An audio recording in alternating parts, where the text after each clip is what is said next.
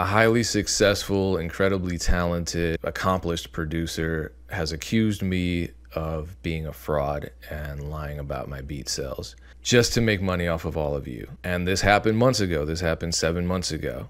I need to be honest about this. I didn't want to address it, but I think I owe all of you a response because he is absolutely correctly identified by me as a liar and a moron. So I'm making this video partially because it's funny, but also partially because producer beef seems to be rising in popularity. Producer beef isn't really profitable for the community. Maybe a couple people make some ad revenue, but nothing compared to what we could make if we all collaborated on beats, shared resources, or educated each other on the music business and spread knowledge so that all of us in the producer community could succeed together. Surprise, surprise, I'm against producer beef. Criticism, fine. I think it's great that we hold each other accountable. That's incredibly healthy to have for the producer community. For example, I made a video where I shared my screen and went through some of my major label contracts. And when it came time for me to explain how labels recouped your advances with that 3% producer royalty, I explained it incorrectly. And someone in the comments replied and explained it correctly, pointed out that I was wrong. And had they gone off and made their own video about that, I think that would have been completely fair. I wouldn't have been offended. I actually invited them on a future podcast episode. I haven't heard back from them, but clearly they know what they're talking about. Producer beef is different. When people attack producers, make certain claims about them, maybe because they honestly want to tear that person down, or maybe because they're just trying to cause chaos, it does, I think, harm the producer community. And I hope to put some things into perspective today. Now, remember this guy? Get off all the BeatStars types of sites. You know why? Yeah, we're not going to spend any time watching his video today, don't worry. He was upset with my video that criticized his video. Now, I criticized his content, and I stand on that criticism. He also admittedly deleted all negative comments that he received on his video. What's my favorite word? I didn't do that on my end. And in fact, I went out of my way to make sure I took responsibility for his audio being messed up in my own video. Whereas he allowed some pretty awful things to be said about me in his comments section, which is fine. It's his channel. And now one incredibly successful producer exposed me as fraud with numbers and specifics to back up his claim right here in the comment section. Norbs, this is the guy who made the original video that I criticized. You're 100% right. So Norbs likes it because the guy's dick riding. The people attacking you, DJ Payne, is a visceral reaction to you exposing them. Yeah, it hurt, man. It hurt being exposed. And the real game of beat selling, which is simple. The you can sell beats too, this is how industry is the hustle. It's not the beats. DJ Payne, I promise, makes way more money on his This Is How You Sell Beats hustle on social media than he does, that's what he meant, selling a few beats a year. I promise you, he's screaming because he's serious. As a general rule, anytime anyone raises their voice in real life or types in all caps on social media, it's because they're telling the truth. I have been making / selling beats since 2002. That was when I was a kid. I've produced and developed people for free, but the beats game has changed tremendously over the years. And now I guess he's mad about technology being accessible. Oh, and I'm a vulture. And the paid houses, bigger hustle, which I wonder if Payne is directly associated with some of them too. Forget the fact that he types like a toddler who just dove into a swimming pool full of Mountain Dew. Let's talk about the 2 points he made about me being a fraud. Number one, he promises, he guarantees you that I make way more money off of my This Is How You Sell Beats hustle on social media than I do selling beats. And two, that I'm associated with a paid library house, whatever that is. And of course, nobody here disagrees except one guy named Control Sauce It Up. His original comment is nowhere to be seen because the channel owner deleted it. Well, here he is having a seizure. That's not funny. But let's talk about this scathing expose on me, DJ Payne 1. This is more caffeinated toddler talk. This is also true. I have only been in the music business for 4 years. It's actually my 4th anniversary tomorrow. I only promised one thing, and that's DJ Pain 1 makes more money on YouTube and social media than he does selling beats. That's yes. I do promise. I promise.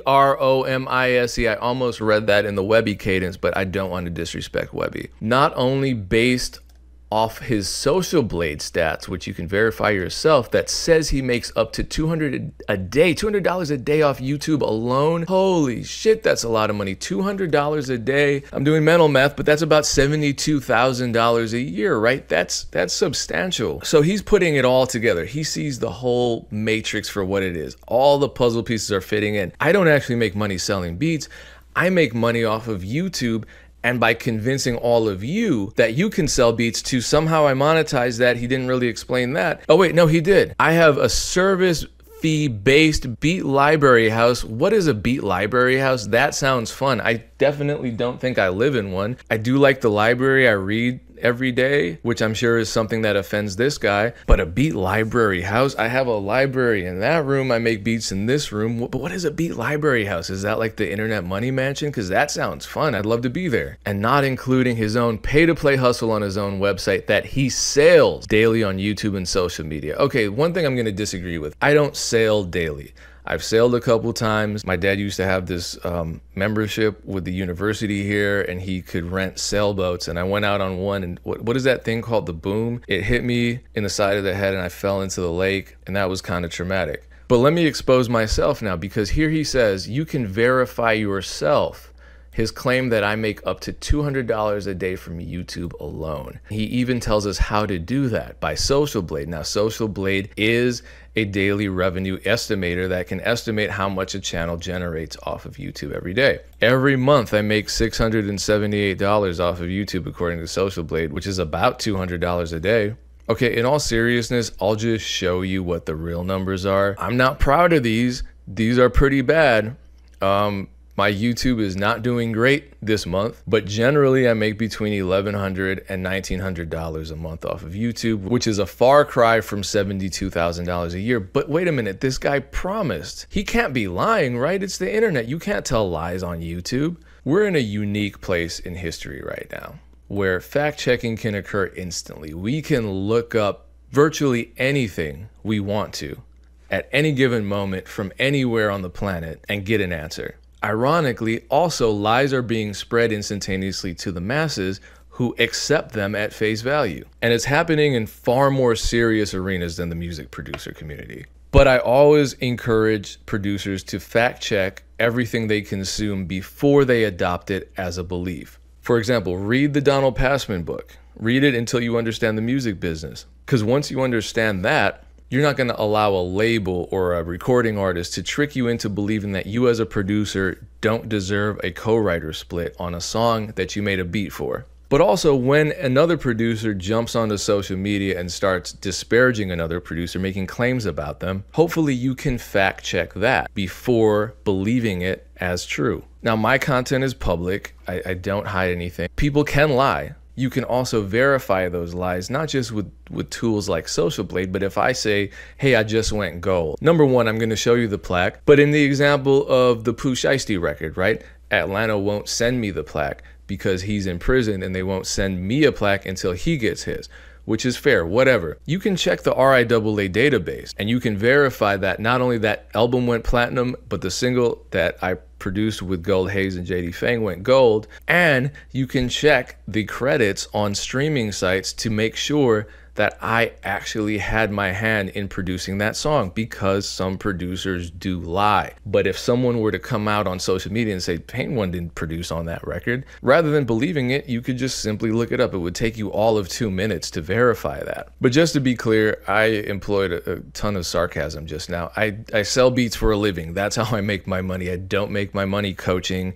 I don't have a coaching program. I don't even have a beat selling guide. I don't have a beat selling course. I'm working on one. It's taking me forever. But the dude's a liar. Now, this guy claims to have been a producer since 2002, right? Yeah. And he made all this money and made all these beats. So his channel's probably full of great music production content. Okay, interesting. This looks like a white supremacist podcast. Bunch of anti-Black Lives Matter content. A warning to white people. More anti-BLM content.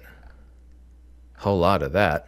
And believe it or not, he also has a Patreon. So he has a pay-to-play scheme on his website that he charges people for. And he makes, after fees, probably under $100 a month off of this. So he's unsuccessfully doing what he's claiming I'm successfully doing. What a plot twist. The guy that was upset with me for criticizing his video platforms a white supremacist podcaster. Now, the big takeaway here is that people can lie about who they are on the internet, and more importantly, they can lie about other people on the internet, and they can make it sound convincing, and people will follow along with that lie without actually verifying it.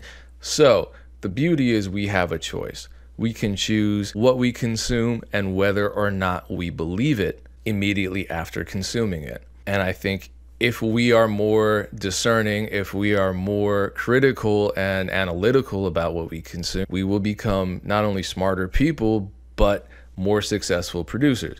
And I think the music producer community will be a lot healthier if we actually do this.